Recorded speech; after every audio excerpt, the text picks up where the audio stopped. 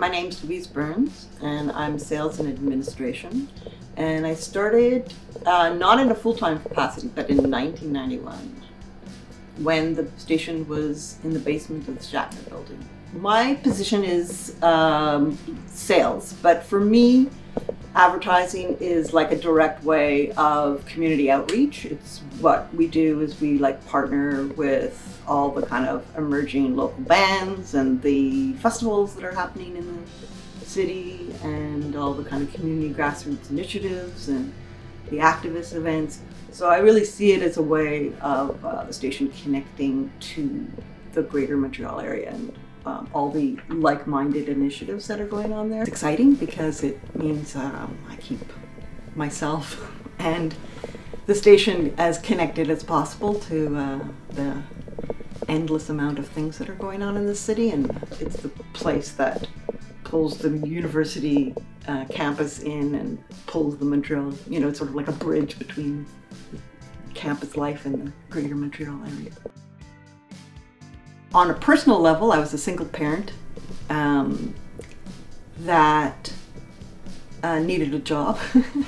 Well, had been involved in community radio, had been involved in the traditional music industry, working at a record label, and so very attracted to sound and music and communication. And so I came to the station on a grant and a getting single parents back to the workplace kind of grant, and was willing to do whatever needed to be done, and had no vision of myself as a salesperson. It was just not, or as a businessy person, and saw so much creative energy and so many people involved in the kind of content creating, wacky ideas creating, and knew that the place needed a backbone, that kept the finances in place and basically laid a solid foundation for everybody to leap off of, Very new, just in terms of establishing boundaries and people's levels of comfort and all the social norms that we are used to. But our production person basically came in and said, we're shutting down on the 16th. And I have to say that largely I did it in solidarity with them because I personally was not at an informed place where I would understood that this was actually what we needed to do. And I, of course, thought, in a week we'll be back. But then the gradual realization that everything we have to do is going to be, we're going to have to change, was quite something. And technically, we just adapted to new airtime, this program that we use, very rapidly. Kind of had a lot of archives, our program can be archived on our website. So we rebroadcast. We had a moment of rebroadcasting, but very quickly people adapted to doing it at home. We wrote a whole bunch of grants that were available that allowed us to get the equipment to set people up. And it has sort of mushroomed into now interesting capacities that we didn't conceive of before, where we are, able to have satellite studios in all sorts of community centers or people's basements, or, where the kind of safety protocols can be much easier maintained. In a radio station, especially this radio station, corridor mandate is to be accessible and open. And that means, guests, it means, kids, it means grandparents, it means, everything. You need that fluidity. There's tons of people who go through this station. We miss the community part, obviously. It's not the same. Lots of Zooming and lots of training over digital platforms, and, but it's not tactile quite the same. But we never went off air, which is kind of incredible, considering it's 24/7, 365 days a year. So, well, when we turned 30, I dug into our history. And part of that was to explore the evolution of the medium, right, of radio.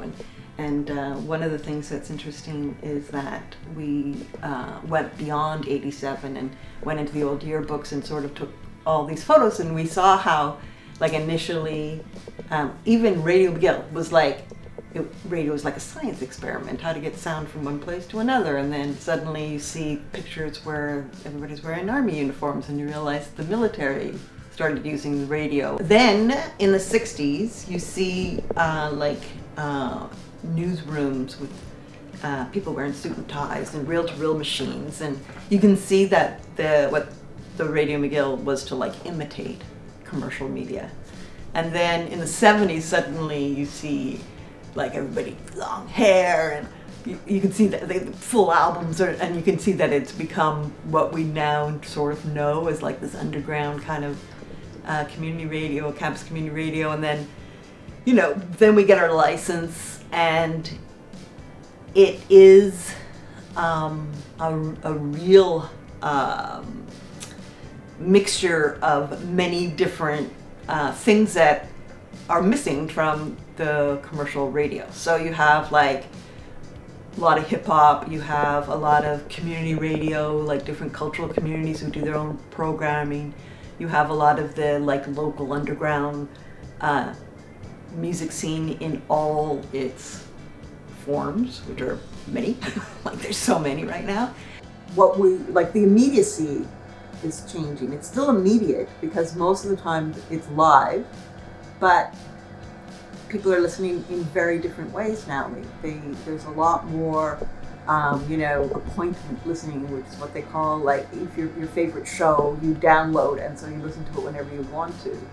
And so that changed in terms of like ticket giveaways or the weather or things like that, because people are maybe not listening right at that moment. But the radio is still really tied to car culture, which is interesting too. The thing that differentiates it from like Spotify or other platforms that people are listening to audio is, one, is that there's of course a presentation of it, and then two is that as somebody who's doing radio, you get a lot of random people because of that kind of, you know, just searching around on the dial.